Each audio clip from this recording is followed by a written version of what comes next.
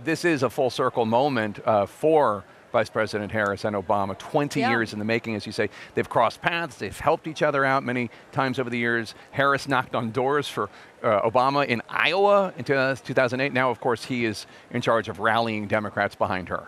Yeah, I believe it was New Year's Eve of that year when she went to Iowa. It was her first time there, and she was knocking on doors, part of his very small campaign at the time, long before he had won in any of the caucuses and the primaries. But that was notable at the time, Jake. You know, looking back on it now as history paints it, obviously it's not a surprise. But at the time, a lot of the Democratic heavyweights were putting their weight behind Hillary Clinton. She had the all-powerful endorser of her husband, former President Bill Clinton, in that race. So it was notable that Harris essentially kind of crossed that line and was supporting Obama in that race, something that he clearly did not forget. He ended up helping her get elected in her races as AG and as U.S. Senator in California. And so certainly you've seen that relationship go back and forward when it comes to paying those favors back. But tonight essentially was the ultimate version of that, Jake, when he gets on stage here tonight and makes the case for her. We've seen this happen with presidents in the past. Remember, former President Bill Clinton came out in 2012 and made a 52-minute argument for re-electing Obama that was seen as really helping that convention. We'll be seeing Obama do that for Harris tonight. I will note, Jake, just as we're seeing the delegates and media get inside here in the United Center tonight, there is something new on the chairs. There are these bracelets. Anyone who's been to a Taylor Swift concert has seen a version of this, maybe not marked with the DNC's logo, but these bracelets that light up. Last night, it was kind of amazing to watch how quickly they were changing the signs with the message that they wanted out there. Obviously, it went from Jill Biden to unions to We Love Joe. Tonight, we see these bracelets on the chairs as we'll be watching to see how the programming aspect of tonight looks when night 2 of the Democratic Convention gets kicked off, Jake. Yeah, that's right. Old Man Tapper saw those for the first time in Philly. When Harris and Walz came out, I had no idea what they were, but they all changed colors at the same time. It's pretty cool, and my Swiftie friends and relatives were quick to tell me this was not exactly— You're not old man, Jake. Not exactly newfangled technology. Caitlin, thanks so much. You'll be back with more shortly. Let's bring in my panel of political experts to weigh in. All the stories happening here and outside the convention hall. Alyssa, I want to start with the fact that we are going to hear from Stephanie Grisham, former colleague of yours this evening. She was the Trump White House press secretary, communications director, chief of staff for Melania Trump. She's going to be talking here at the Democratic Convention along with a number of other Republicans. You are not doing that. You are a Republican not voting for Trump. What do you make of it all? So listen, the Harris campaign has reached out to a lot of prominent Republicans. Adam Kinzinger, former Lieutenant Governor Jeff Duncan. Stephanie Grisham is a fascinating one to me. She is a friend and former colleague of mine. She was a die-hard Trump true believer. She was on the 2016 campaign. She was in the thick of it, close to the family. But she resigned after January 6th. She couldn't stand by it. And since then, she's kept a very quiet life, lives in Kansas, has an animal sanctuary. This isn't something she necessarily, I think, wanted to do, but she's got 2 young sons. She says she cares about the future of the country. And she thinks it's her duty as someone who has so much insight into that world to talk about the character of Trump and why she believes he's unfit for office. Significant. They are really reaching out to Republicans, I've got to say. Yeah. David Urban, do you think this has any impact? Zero. Zero, really? Zero impact. Tell me what voter. Listen, if you're a Trump hater in Montgomery County, these folks don't matter to you. They're not going to matter to you. Half of America doesn't even know who they are. What about what are called the double haters, the people that don't like Kamala and don't like Trump? I don't know. I don't know if disgruntled former employees or disgruntled members of the party. It's not that, though. It's Nikki Haley voters. And by the way, women. There are so many women who are lifelong Republicans in the suburbs, college educated, who saw January 6th and it was a bridge too far, and they're looking for a permission structure and an off-ramp, even if they don't like Kamala Harris' policy. I'm not so sure.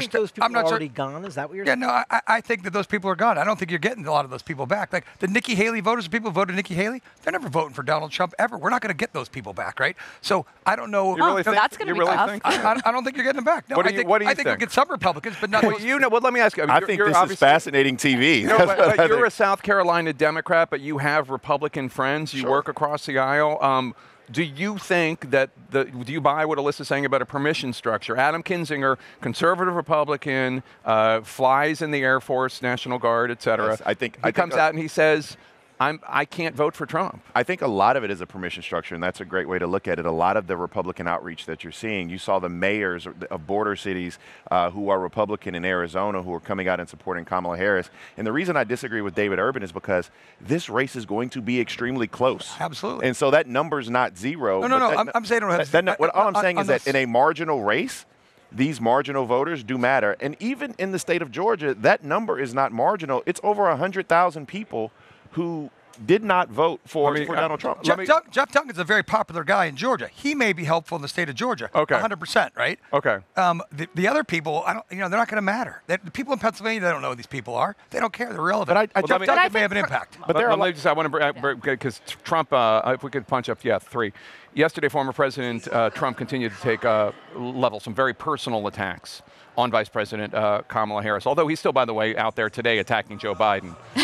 It's pretty clear that he longs for Biden in many ways. But anyway, take a listen to him going after Harris. Kamala has no idea what the hell she's doing. Her father is a Marxist professor, and I believe he taught her well.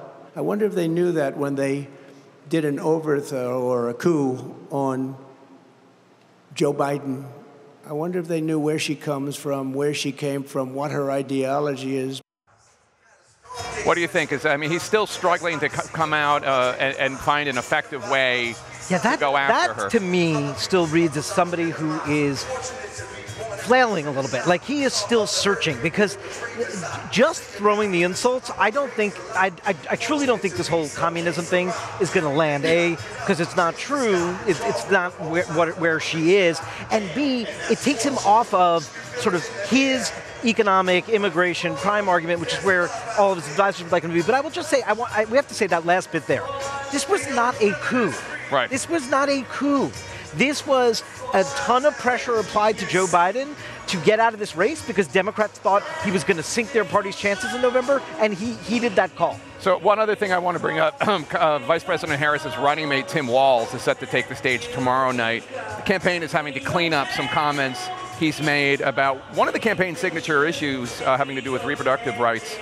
This is what Governor Walz said on MSNBC while criticizing J.D. Vance. Take a listen. J.D. Vance knows nothing about that, and then he keeps going into all of these things. Today's IVF day. Thank God for IVF. My wife and I have 2 beautiful children.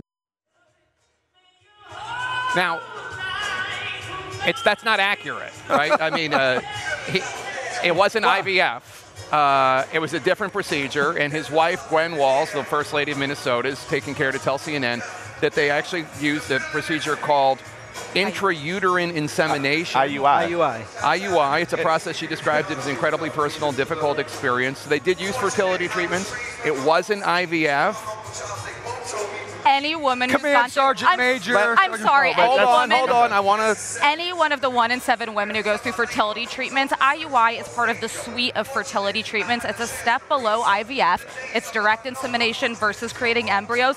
I think that is a stretch to say that it's not part of the broader fertility treatment. The way they explain it is he just talks like how regular people talk. My husband wouldn't know the difference. First of all, my wife did IUI not once but twice, and then we did IVF not once but twice, trying to have a child. And so as a father of IVF babies or whatever, yes, I would call. You're not winning if you're making You would say it's the same thing? I would just, as a man, I would probably mess that up. Look, guys, this is a head scratcher. Yeah, but why clean it up? It's just have your facts right as you come out and you're going to tell the story. It opens up an opportunity for them to now have to try and bury a cleanup in their convention week in the line. But we will have this discussion with J.D. Vance and Donald Trump any day of the week.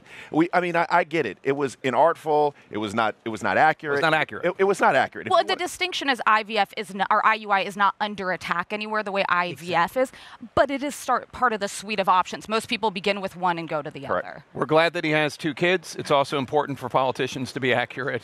Thanks to everyone.